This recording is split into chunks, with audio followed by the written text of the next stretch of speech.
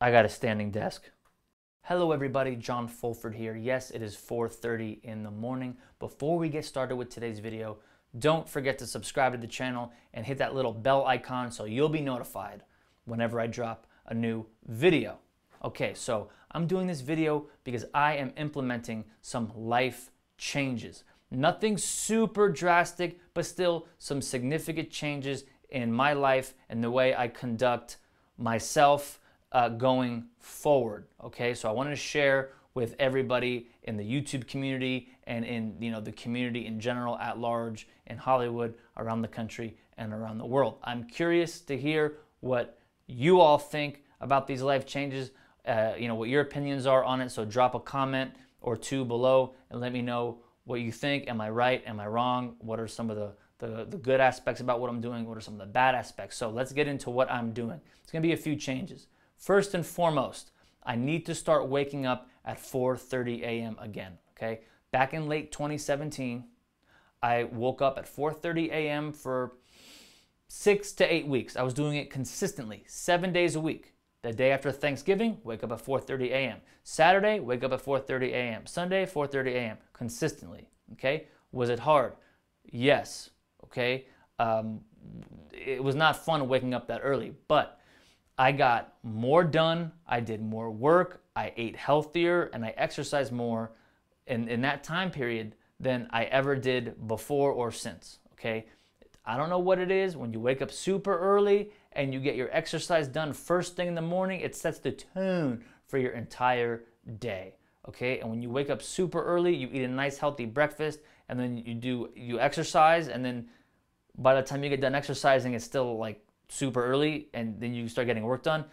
You could get a lot of stuff done, okay, by waking up at 4:30 a.m., all right? I was also going to bed at 8 p.m., which is why I stopped waking up so early, because I felt wrongly that I was missing out on a lot of industry socialization stuff that was taking place past my bedtime. I know that sounds kind of strange coming from an adult, but it is what it is, which leads me to life change number 2. No more industry events unless it's for a charitable cause. So fundraisers, I'll be there. Charity events, I'll be there. Random industry events, no offense, hey, that rhymes, but I will not be attending. I will be going to bed early instead of attending. I'll still do my industry meetings. I'll go to people's offices. I will see people on a one-on-one basis, around town during working hours or after work or on weekends. That, yes.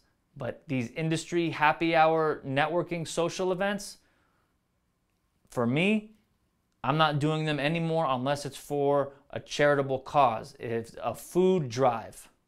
Like every Wednesday by the animal shelter, there's a line like wrapped around the block with people in line to get free food. Okay, is it for something like that? I'll be there. Music instrument donation drive, I will be there. Okay, but just random happy hour stuff, I can't do it for the foreseeable future. It will interfere with my waking up at 4:30 a.m. Third lifestyle change, which is actually kind of a reversion, okay? Travel more. We have to travel more. Last year, I got the Hong Kong flu in Hong Kong, and I haven't traveled overseas since. We're gonna go to a bunch of different places. We're gonna meet a bunch of different people. I'm gonna be bringing my video gear. I'm gonna be bringing my audio gear. We're gonna have a great time. We're gonna record some great music and then present it to the world at large. And lastly, but not leastly, I'll be doing more podcasts, more videos, and more live streams. Speaking of which, our next live stream is Thursday, June 20th at 6 o'clock p.m. Pacific time, right here on this channel. I can't wait to see everybody. I can't wait to meet everybody. I can't wait to listen to your music. Okay, what do you think about these lifestyle changes that I'm making? Do you want to make the same changes with me and we can hold each other accountable? Let me know in the comments. I hope you enjoyed the video. Thanks again for watching. Here's some more videos you might like. Don't forget to subscribe and email me musiclicensingpodcast@gmail.com. to join the John Fulford YouTube community. See you next time.